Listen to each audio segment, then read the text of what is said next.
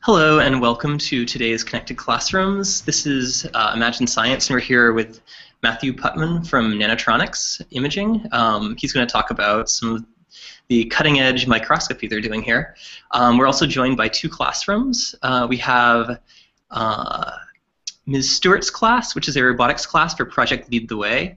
They are in Charleston, Indiana, and the students are from grades 9 through 12. There they all are. Hello, welcome. And we also have Ms. Pence's 7th grade class from the science and math classes at the Adelson Educational Campus Middle School in Las Vegas, Nevada. And here they are. Hi guys. Hello.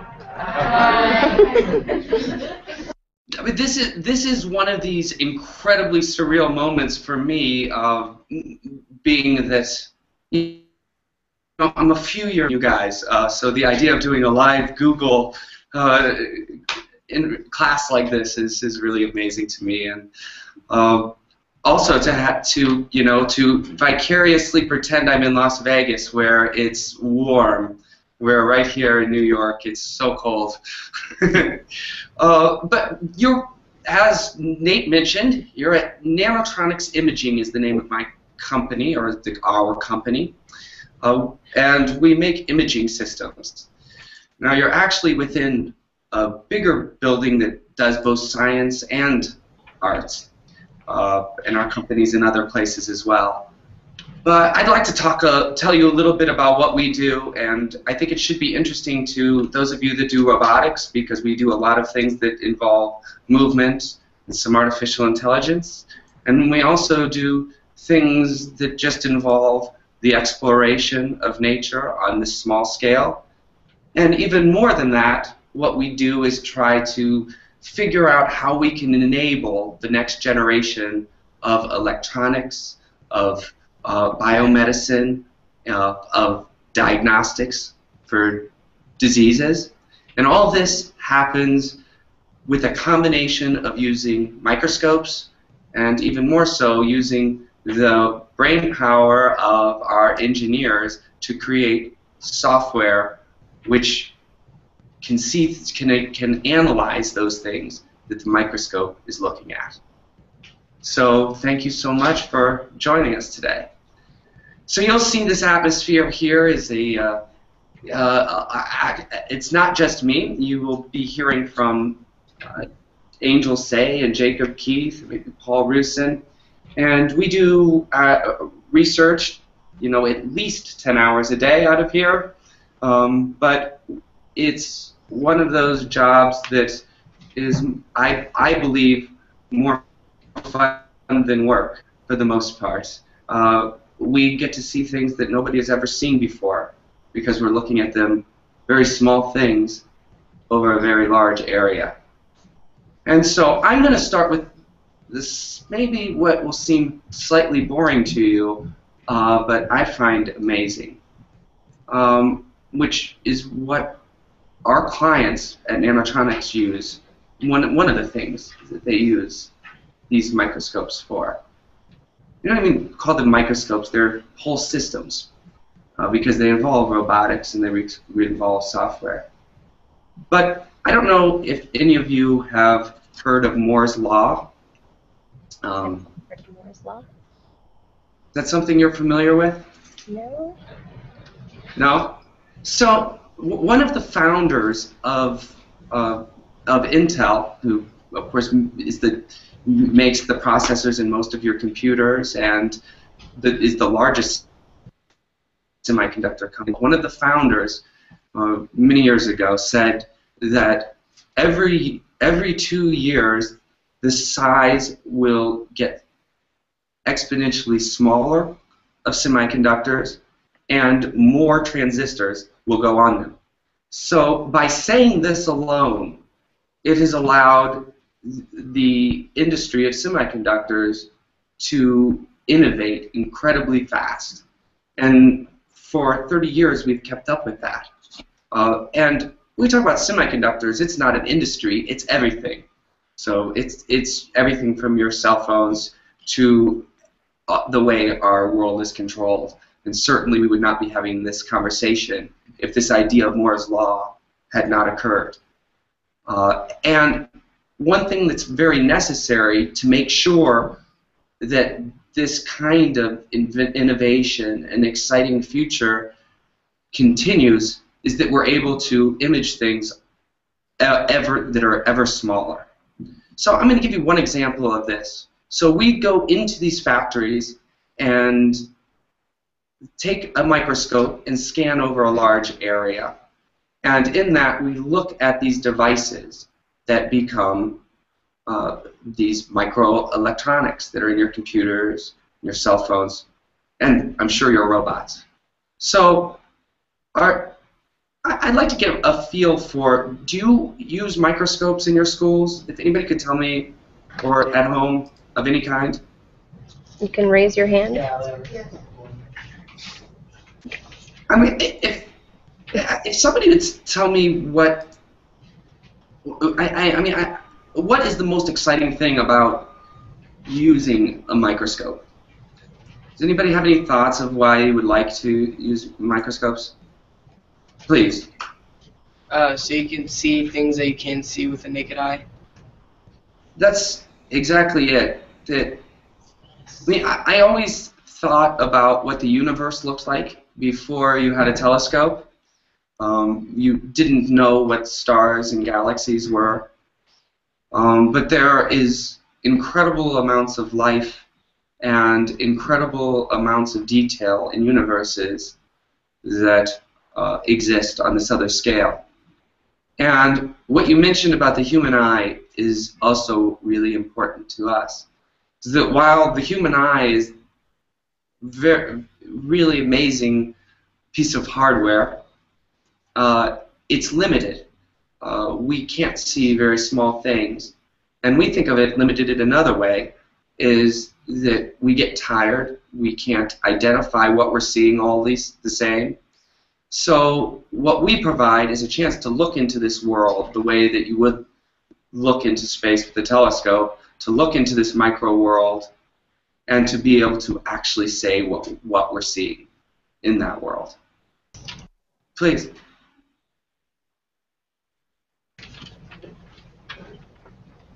Come closer. Right there. Is it difficult to work with these materials? Oh, this is a great thing. So the materials that we just looked at, semiconductor materials, it is very difficult, which is sort of the challenge that we have had to face in making these systems. So, if you were to just take a microscope and manually try to see everything that we're trying to see, so you use focus and you set up different lighting, it would take a lot of time and patience to get it the same every time and to see it. So the big challenge for us is to have a system that controls light so that the lighting is always the same so that we can see the materials in the crispest way possible, to make sure that they're in focus all the time, and to make sure that we are using the right angle of light, and then to make sure that we're using the right camera in order to be able to get an image that we can analyze. So those are just actually a few layers of what we need to do to make sure that we can see these materials. Now, this particular material is based on silicon as what we call a substrate, the main material. Silicon being, a very common, the Earth is made of, and it's what has been primarily used for microelectronics. But there are some bigger challenges now as we find new types of materials. And some of those challenges are challenges to us when we make microscopes, because some of them are completely transparent. So you can imagine trying to have a microscope focus and be able to see features on something that is nearly invisible. And so, yes, those are a big challenge. Anything else about semiconductors? Please, up in the front. Or anybody, you guys pick. Do you think this is something that should be taught in schools? I think that so yes on all fronts. There are two things that I'm sort of talking about here. One is what I would call semiconductors, and where I would call that even broader, something we call nanotechnology. So that's the study of things that are incredibly small, that are, in the billionth of a meter range. And incredible properties occur at that range. In the case of semiconductors, you get this ability to have great electrical properties. But you also have good optical properties and good physical properties. So should the material science be taught in schools so that we understand, so that everybody understands what happens with nanotechnology and what the potential of nanotechnology is? I think absolutely. This is more exciting than any science fiction you can imagine, and more practical than most science that you could possibly learn, including chemistry and physics and biology, because it actually incorporates physics, chemistry, and biology. Now, teaching about microscopy, microscopes are a tool, so you don't necessarily need to learn the details of a microscope the way that we need to learn them, but using them as a tool is very important. And this analysis, which is a software programming thing, I think is also very important. To be able to think, to have a logical way of thinking, so that when you're looking at something small and looking at something new and trying to create the future, like we're talking about, that you can actually start to implement that change. So computer programming and material science and nanoscience, I think, should be taught in physics, chemistry, and biology classes. And hopefully they are being more. Thank you. Okay, I'm going to hand this off to our guys for a second so they can show you a few more images. So now we're going to do something a bit interactive for you guys to get an idea of how exactly we're finding all these defects. So you can see my screen. You can now see what I'm looking at under the microscope, which is right next to me.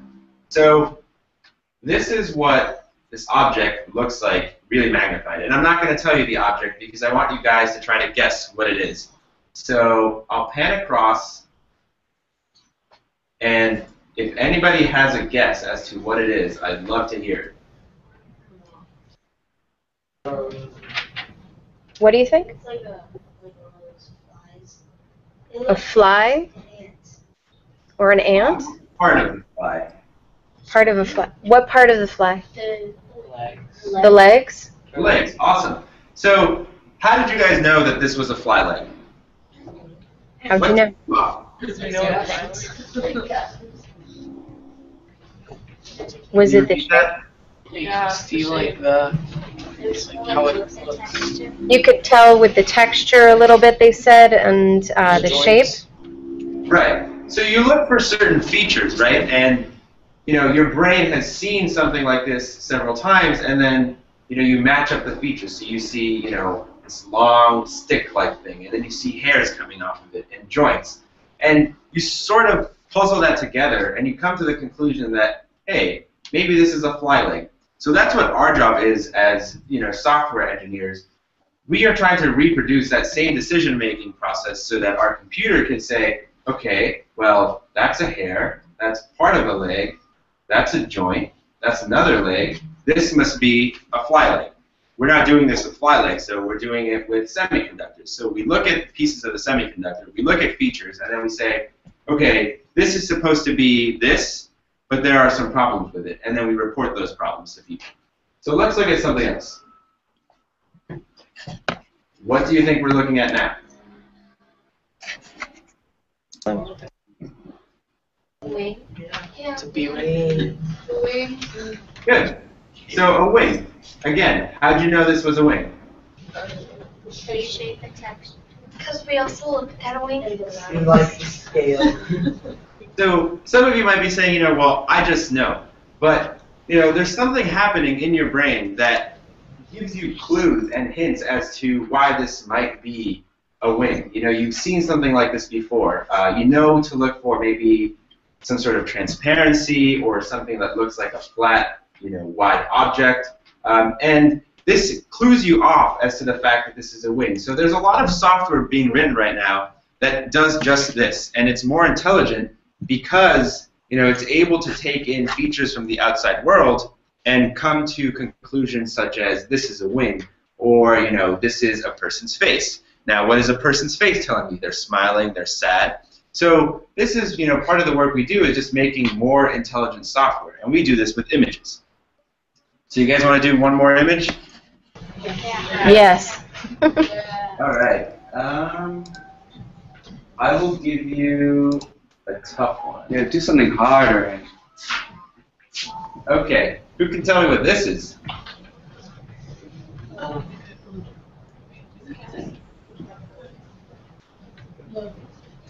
Any guesses? An amoeba? What was that? Amoeba? No, not quite.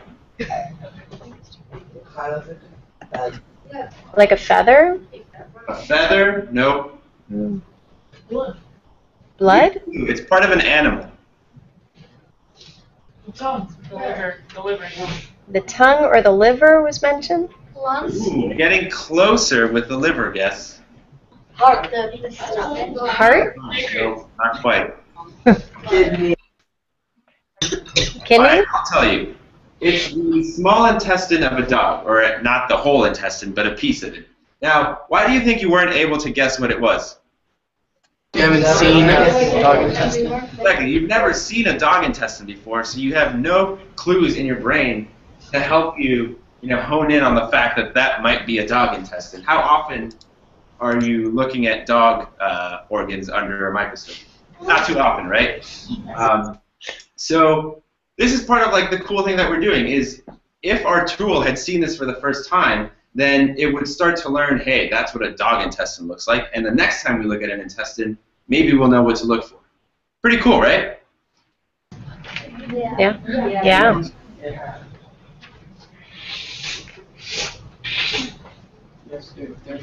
No questions? Yes, we have some questions. Great.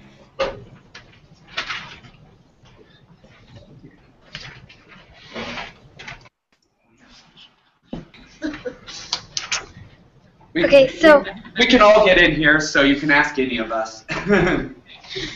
Why did you choose to work in the field of nanotechnology?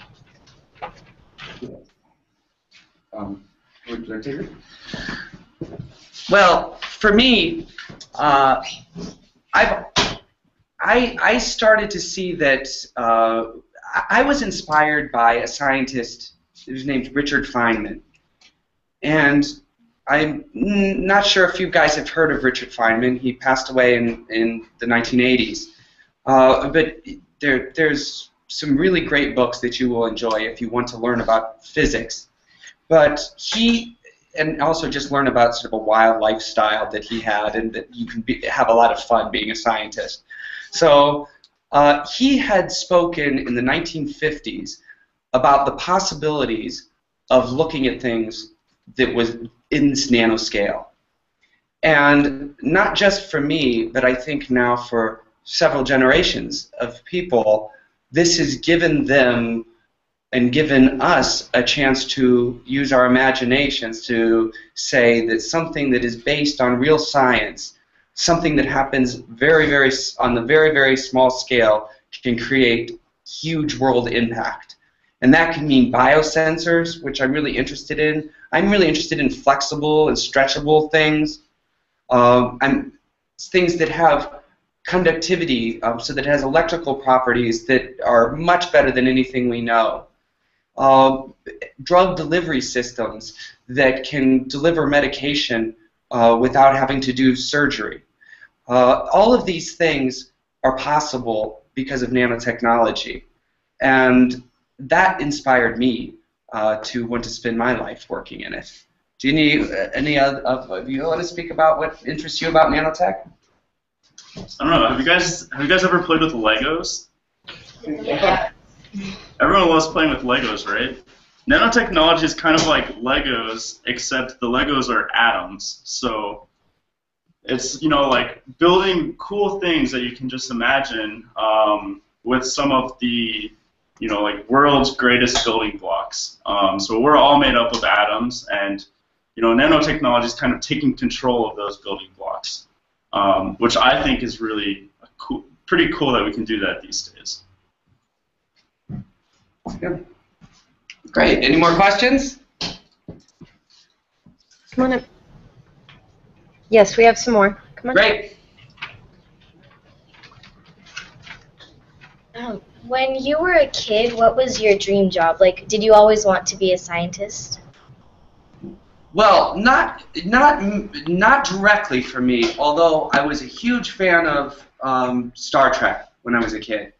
So I guess I kind of dreamed about the possibility of exploring and doing science, and I also watched a show called Cosmos, which they have now again, but it was on when I was a kid.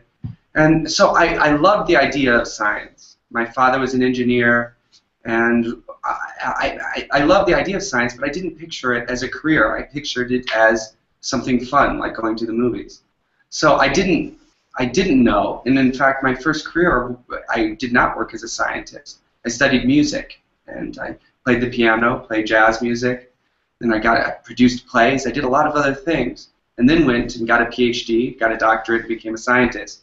So it's been part of a dream since I was a child, but wasn't always a career choice until more recently. You guys, did you always want to be scientists? I kind of wanted to be a space explorer. And, you know, science has a lot to do with space. Relies on a lot of science, so that's sort of what drew me into being a scientist and an engineer. The cool thing is that you don't really have to be one thing. You can do a lot of different things. And I know, Angel, you worked in robotics, actually, right? Yeah. So which is relevant to this group. So, you know, I always knew that I liked building things. I was never exactly sure what I wanted to build. Do I want to build physical objects? Do I want to build software, right, which is not something that you can actually see and grab, but it's just a bunch of code that then appears as interactions. And, you know, we have things like Facebook, Instagram, which I'm sure you're all familiar with, but that's just a bunch of code, and in the end, it's a bunch of ones and zeros. And so I did a lot of robotics in high school, and it really opened up my eyes as to, you know, how we can build the technology of tomorrow. And it really starts by just like being super passionate about something, right? And it really doesn't matter what it is. It could be, you know, wanting to go to space, or you know, being even just passionate about, you know, how can we build the technology that I saw on Star Trek. Well, like, that's something, right? And that's going to drive you to just learn more and more about the world to try to make that come true. And that's sort of what we're doing here, right? We're building technology, and our technology is going to help people see smaller things, and the smaller things can get, the better technology we can build. So it's, you know, all technology helps everybody, really. And that's really what got me interested in this sort of stuff, is just helping other people, whether that's through teaching them, whether that's through writing programs, building actual physical robots. It doesn't matter. Like, I just want to help people and help them have better lives. Come on up.